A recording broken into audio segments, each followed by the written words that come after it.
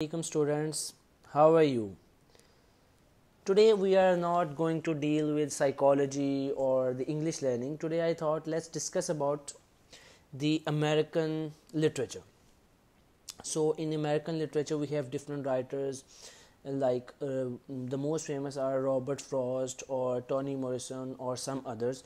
So I thought let's talk about Beloved and about its themes. So this novel was written by Toni Morrison. She is an American novelist and essayist, and the whole of the story revolves around the black slavery. And she wrote this novel after getting inspired by a true incident where Margaret, true personality, I mean the true person, she was a slave and she gets success in escaping from slavery from Kentucky to a free state, Ohio. So after this incident and reading it in the newspaper, she gets inspired and writes down this novel. So this whole novel revolves around the slavery and misery and cruelty of the white people towards the black slaves. So we have different themes in this novel. The first one is destruction of identity under slavery. As we all know that slavery is a curse and it snatches your identity, we have few points here. The basic theme of this novel is slavery, which is physical, which can be physical, emotional and spiritual devastation wrought by the slavery. Okay, so there are different problems occur by the slavery. So you're not physically okay, you're emotionally damaged, you have no spirituality. Characters are haunted by past brutalization and dehumanization. Even after getting free, they can't get rid of their past. Paul D lost his identity and became emotionless. Paul D was a character in the play and he was also a slave, so he lost his sanity, and he gets no sanity, but he gets emotionless. Sathe, who is the major character, which is actually the from which he replicates from the Margaret, the original character. Sathe murdered her own children because she tries to murder her own children because she thinks that it's better to die than to be a slave. Okay, former slaves lost sense of self. Slaves were told as they were subhumans. They were not treated like equal humans, they were treated as subhumans. Jackson, Till, Aunt Phyllis and Haley went insane. These are few minor characters who went insane just because of slavery. Denver conflates her identity with Beloved. So Beloved is basically the mystery in the play, in the novel, that who is she? Nobody knows. Maybe she's a ghost, maybe she is a killed child, the child who was killed by Seth. Baby Suggs concept. Baby Suggs was grandmother. Concept shattered as a wife, mother-in-law, mother and grandmother. So she was also a slave and she has the same complexities and complications like other slaves, other African slaves. So next one is the importance of community. The overall theme is you can see the importance of community in this play, that after getting rid of slavery, it becomes the shape of community at their house in 1 to 4 in Cincinnati.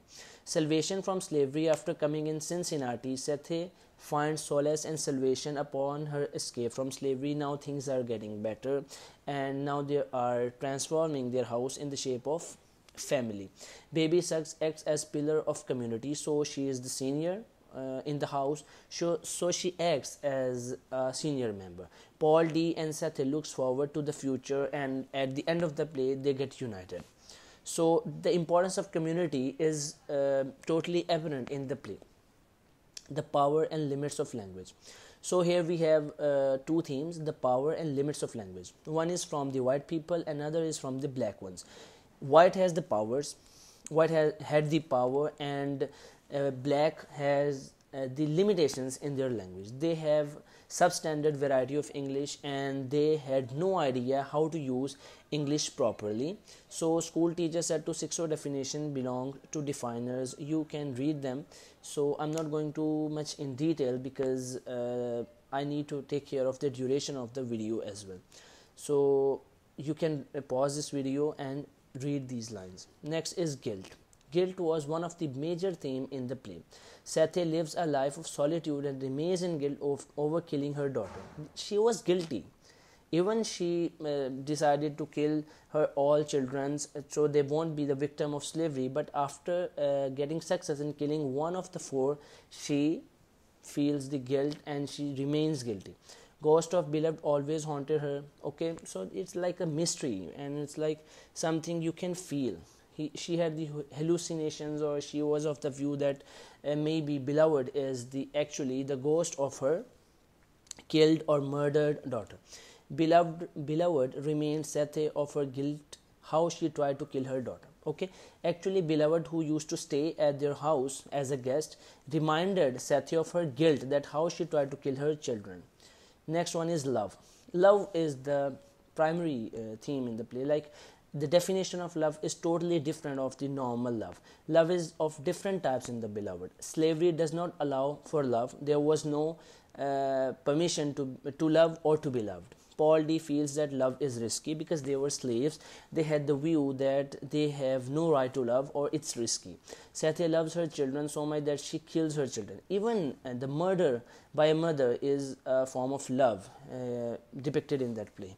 Next is the supernatural. The supernatural element is evident and apparent in the play. Beloved is anonymous character in the beloved. Like, nobody knows who is she. Maybe she is a ghost. Maybe she's a human being. Nobody knows who is beloved in beloved. Mostly it is considered the ghost of the killed daughter of Sethe, who came to haunt her about her murder and wanted to revenge her. Banality of evil. Although Gardner treated his slaves well, but slavery is a mindset and philosophy which is far-reaching in its consequences. Actually, it is shown in the play that whoever your master is, to how much extent he or she is kind, but he or she will not consider you the normal human beings, or will treat you like the toys, as you can see here in that slide.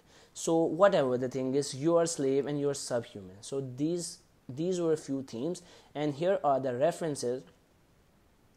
Okay, so this was all. I hope you like this effort, and don't forget to comment and subscribe and suggest to your friends. Thank you. Allah Hafiz.